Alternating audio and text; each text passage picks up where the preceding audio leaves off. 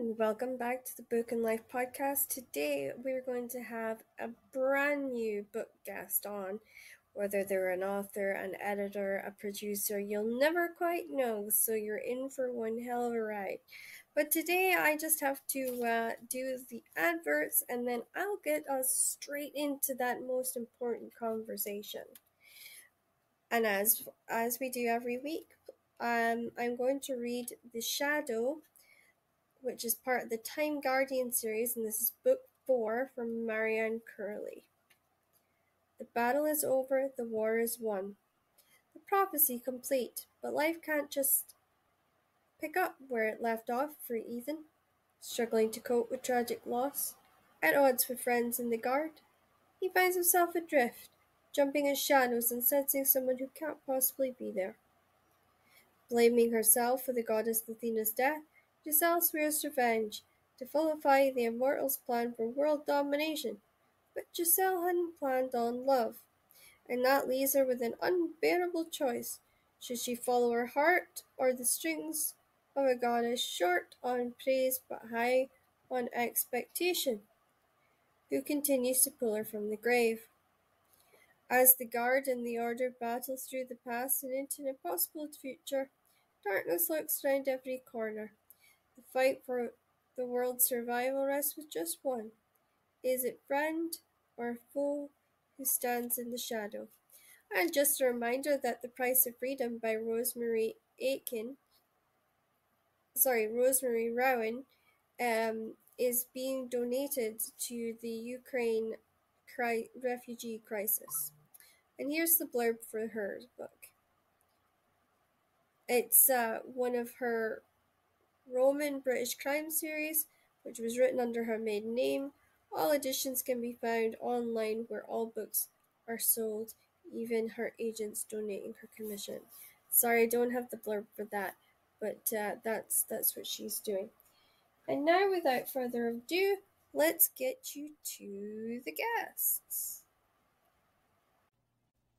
And welcome back to the Book and Life podcast, guys. This week we have an incredible writer coming in today. She is going to whip you guys up into a frenzy and leave you wanting more. But before I get into that, I'm going to welcome her and I'm going to get her to tell you about her new book because I know I'm excited.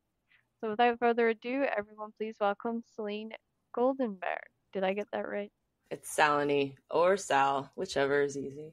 Yeah, I always bugger it up, like every single time. So, yeah, even people get my name wrong. So it's like, so tell us about your new book, your latest book that you're plugging right now. Sure. So it's called The Last Fee Hunter. It's coming out April 9th on Angry Robot. It is a dark fantasy, inspired by Thai folklore and culture. It follows a young, ambitious hunter named X who is on his way to hunt a legendary demon when he gets interrupted by a pregnant runaway who asks for his help. So it turns out she has a lot of secrets and things get more and more dangerous, stuff that he's not prepared for, and also starting to catch feelings. So that is the gist of it. I love that because it's kind of like this whole the poor guy has no clue what he's getting himself into, and then oops, blindsided again. Like, crap. I really liked having this kind of. I think my agent described it as a cinnamon roll character, where he's a little bit of a himbo, which made him really fun to write. Yeah, I mean that's the fun about writing high fantasy, though. Like, there's just so few rules that you can go with. Like, you just have more freedom to say, well, I'm just gonna randomly blow this up, or, we're gonna have some meta right here. Like, I love that freedom, and that's what I was excited about yours because it was just like, it's like the nightmare situation for any guy, and it must be like they must think, geez, do these women actually just plan this? Yeah. Like, do they sit around and plan how they're gonna like friggin' just sideswipe us and like steal us away or something? At least a lot of my male friends think that. So yeah. I always like when I start getting into, some crazy parts in the story, I'm just almost cringing because I just feel like the character's looking up at the heavens like, really, this is what's happening next, and that's when I know that I'm on the right track, is when the character is kind of yelling at the narrator like, is this Yep. is this really where we're going? Which So is yeah, kind of like he what was a we lot do. of fun. Hmm. If you think about it, I always love this about being authors. Is like we almost put on this little show and these stories, and we're technically the puppets, but in real life, we're the ones looking up at the sky going, "Really? You couldn't have thought of something better than this?" Like Yeah. it's. I always think it's like a weird sort of irony. Like most of the time, we're like sitting there wanting to throw our own books across the room, and there's probably somebody up above us writing this crazy story that Oh we're yeah. all living. Just in life, when I just get like 500 tickets on my car for no reason, I'm like, really, this is my adventure right now in life. Yep. I've been there. Or you just randomly stub your toe and you're like, how? Hmm. Yeah. No, I think that's like it's a sort of moral story, I think, for all of us writers, is we see that. Where it's like a lot of people who maybe aren't as creative as us don't kind of get that multi-level vision that we all get, and we kind of see the irony and stuff. So Yeah, I definitely. So how did you get the idea to write this? Where did it come from? I think it came from a couple different places. I'm the type of writer who kind of has a bunch of stuff going on. Like, I'll just open a notebook and just start writing without any idea of what I'm doing. And then, so Yep. what happens is I end up with like a bunch of half-baked ideas, or maybe I have a really good character or a cool setting, but then it's, sometimes it's just lacking. So this story actually came from combining like three different story ideas. I Yep. had Been there. I had like a boring short story about like a dude and a dog hunting a demon. And the thing I liked about it was this idea that he could communicate with the monster. And I thought that Hmm. made it kind of interesting. But that's about the only thing that was like interesting about it. And then I had this like started this sort of, it was more of like a grimdark fantasy, but it was pretty typical. And then I started adding like Thai history elements into Ooh. it, Yeah. which it started getting cool, but something was missing there too, so I didn't get too far on it. And then what was the third one? I swear there was a third one. Oh, I just had some. I think the opening scene was from some other random, like sort of westerny, like typical fantasy setting where a dude gets beat up in a tavern and meets a woman who like kind of pulls him into an adventure. So it was like a combination of combining all those three. I think one thing I can point to that made me feel like it was something that had legs was seeing a lot of Rebecca Roanhorse's work.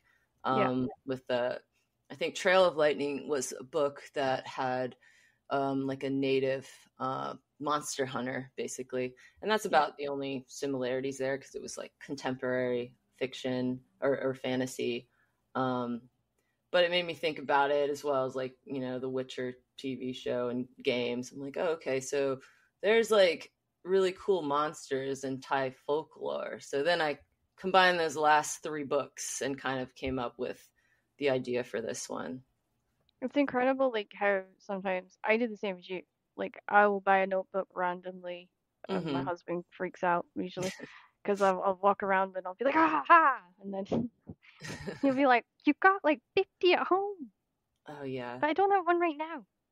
And you just start writing, and I'm terrible. Like I sit on a plane, something comes to me. I sit on a train, something comes to me. Not as easy in a car, funnily enough. Right. That's when you have to But get the voice notes out yep, and start just yeah, like, dictating the random thing that comes to your brain. but for some reason in the car, because you've got somebody that you're supposed to communicate with, it's almost like I hit a roadblock. But if Uh, I'm in a public transportation situation, I just ignore everyone, and I'm the weird person in the corner with the notebook and oh, in my yeah. face.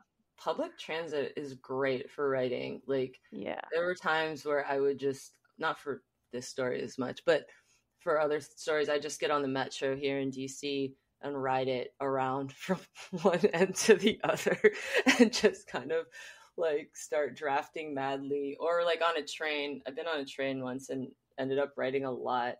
I don't know, it's something about being sort of like transient or something, or like Yeah, the freedom stimulus, of it.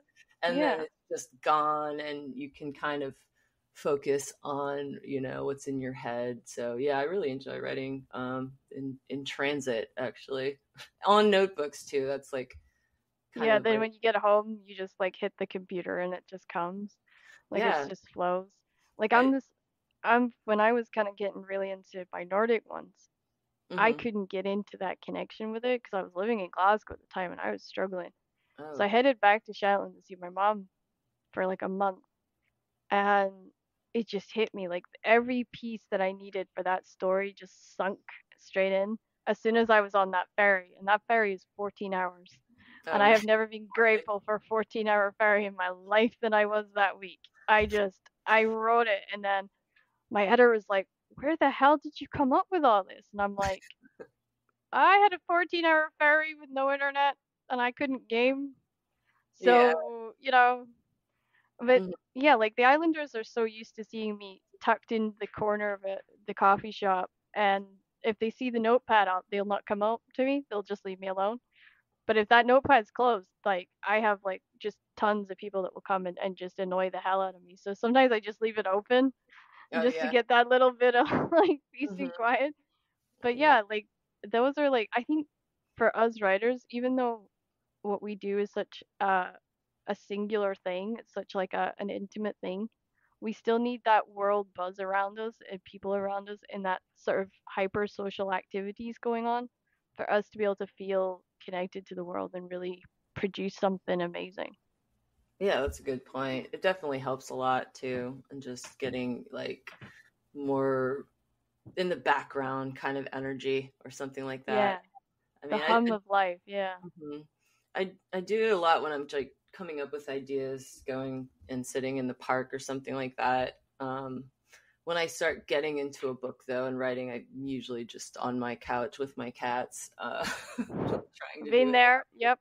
Yep. Yeah, and Battering them off if because one anyone of them says interrupts me, to I just you. glare at them like, "Can't you see I'm like it's somewhere? I'm in space right now, you know, trying to get in the mode." Yeah, can you wait till I feed you in like an hour's time? Yeah. Yeah, I've been there. I Yeah. actually had my cat decided he was not gonna wait longer than 10 minutes for his dinner one time and he actually sat on my keyboard. Oh yeah, yeah. My one of my cats loves it. Anytime I leave, I come back and she's written like 3 pages of just, you know, Yep. like, Random letters, yep. yeah, it's Been there. adorable. Actually, the worst one that mine did, my youngest Stefano, was he actually deleted my entire book. Really? Oh my And God. I freaked. I was like, I hope this hasn't saved. I hope I can get it back. And luckily, I got it back, but it was like 100,000 words. I was gonna kill Oh, him. that's impressive. Like Yeah, for the cat to have the, you know, ability to figure that out. he was just pawing the keys. Like it was the cutest thing. It was like he was imitating me, and he was such a tiny kitten at the time. Oh, And I was just like, no, it's 100,000 words. No, yeah, that's I'm great. gonna kill you. You know, and but it's amazing like how just having them around can sometimes make it less lonely and less boring because you just never know what's gonna happen. Oh At yeah, least, yeah. for sure. So what can people be excited about that you are working on? What can they be hungry for? For this story, Well, for whatever you're working on next. oh, gotcha. For the next story. Yeah, I'm really stoked about the next story I want to get published. I don't have any like actual plans yet for it as far as you know, I have no details to share as much as that goes, but it is in Yeah. a different genre. I'm like a big sci-fi person actually, which is kind of Ooh. funny that my first novel ended up being fantasy because I mean I love fantasy too, but I would say I'm probably like Comfortable in I the don't sci-fi know, world, yeah. 70 to 80 more percent like a sci-fi fan. But I'm really excited for it because I have like kind of that sort of irreverent tone in my writing that'll, if people like The Last Fee Hunter, they'll like the next story too. Yeah, exactly. And I think if you've got a reverend style voice, it's perfect for sci-fi. It really Right, yeah, just yeah, yeah. transforms it. Yeah. Because it's so funny. I literally got published in romance for Hmm. years. I couldn't get in. Fantasy was dead when I came around.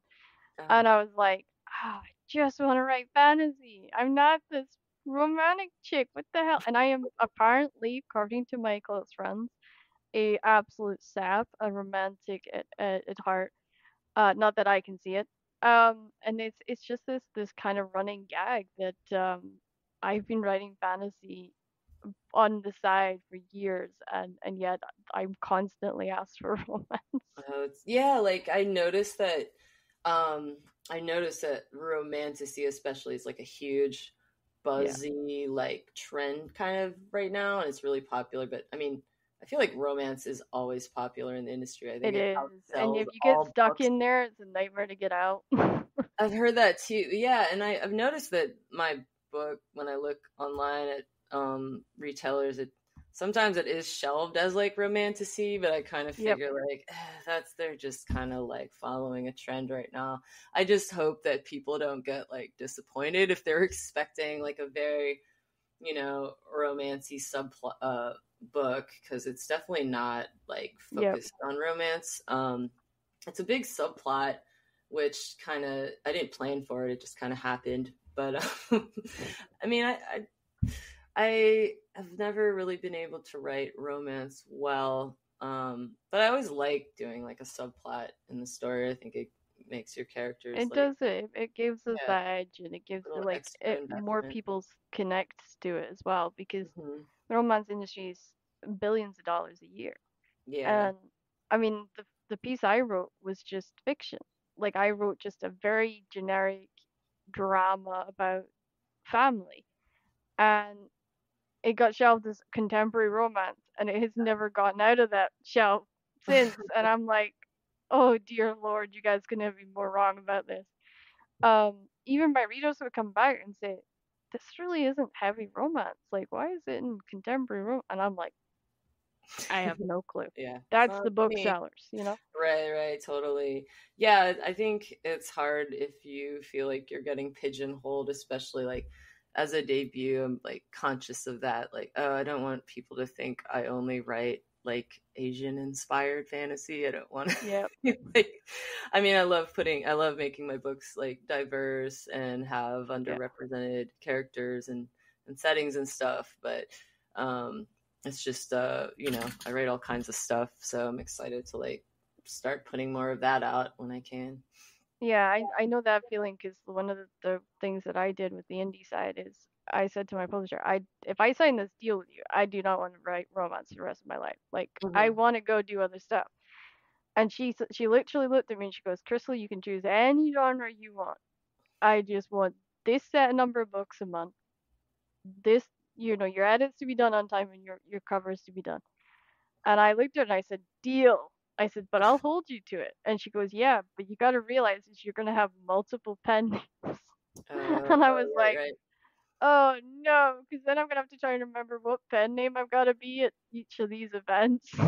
Right, yeah, because you have to like, I hate the whole brand thing, but I Yep, know that's a thing that I think about and ask you about. Like, what's your brand? What's your, and like, if you're yep, writing, like, if people really love your, romance, monster romance or something, they're gonna be all sad when they open up your like serious, like, yep. women's lit or whatever. Like, where's the Yep, monsters? What is it? exactly. That's the thing. Like I learned 12 years ago, they threw me into romance. They said, "Oh, this will just wet your feet." And it Hmm. was only ever supposed to wet my feet. Next thing I knew, 12 years later, I was still getting said, "We want you to continue to write the romance and stuff." And I remember just looking at them thinking, "I can't keep doing this. Like I got a stack of stories that I want to go elsewhere with."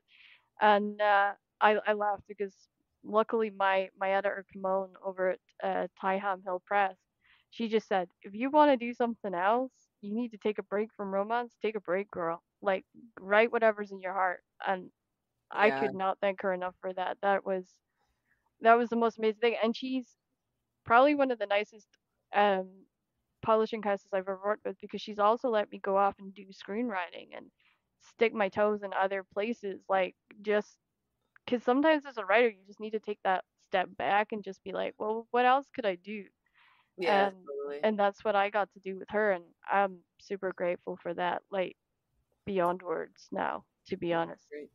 Yeah, So that's is there anything that you're reading right now that you're really excited about, that you're like really energetic about?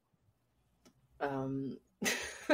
I just finished a bunch of books, so I'm thinking about what I've read recently.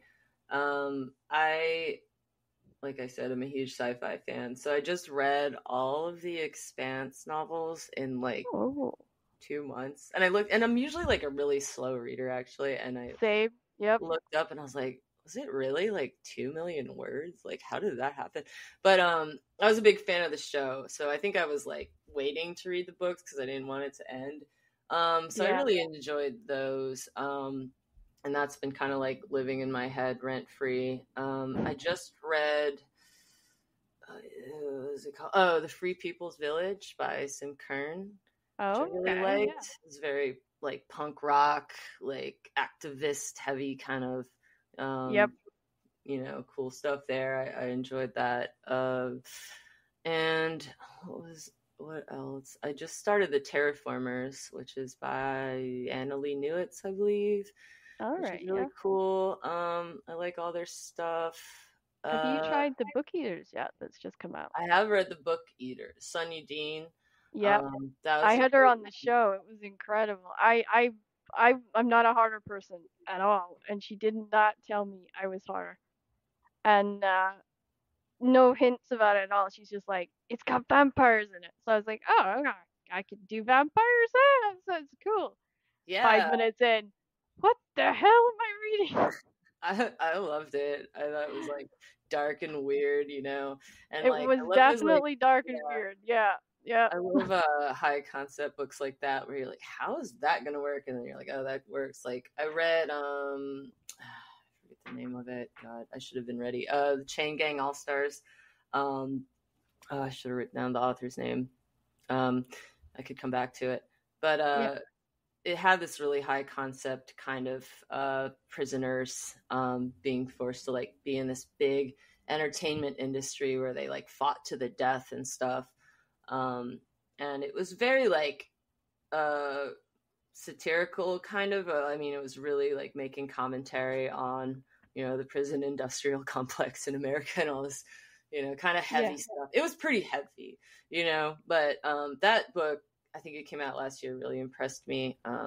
But See, I had the same feeling because I'm a gamer at heart, 100% yeah, same. gamer at heart.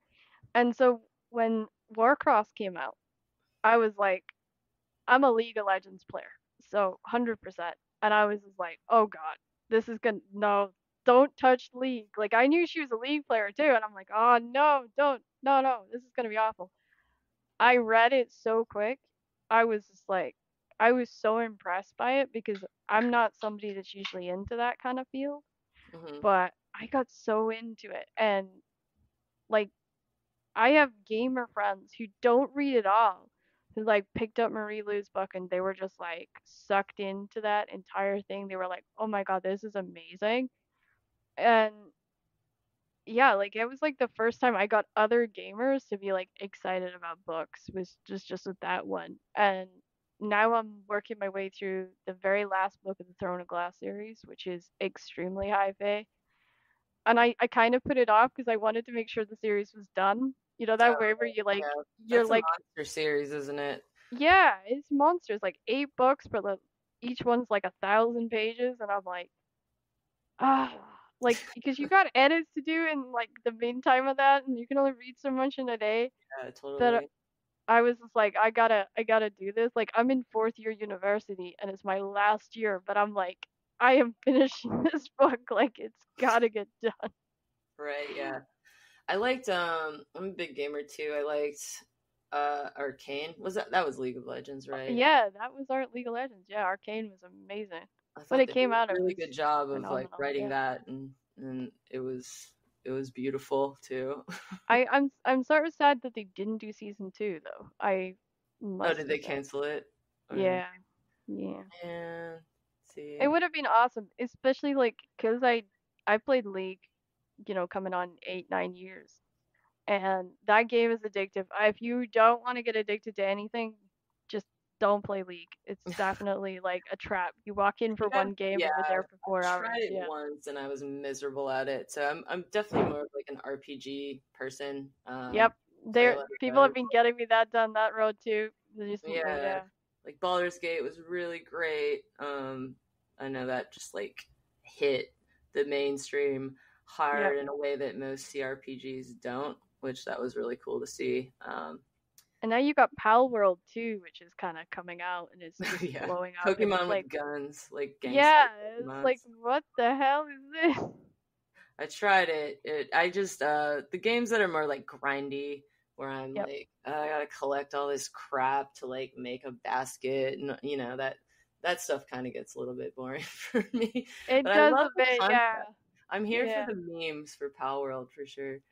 Yeah, definitely. Well, we'll have to get you introduced to DDG because that place is amazing. It's like the one place I can go on like Discord, and I go in there and it's just calm and quiet. It's just yeah, it's so good.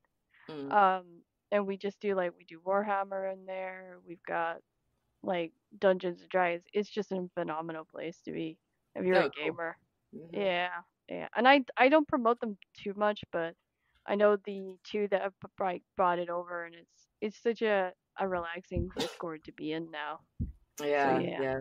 It's always good to find like a good community that you connect with. I feel like I join a lot of Discords now for various yeah, things, and I'm just like, oh man, it's gonna take a while. I like gotta lurk all these channels and get the vibe and start conversations.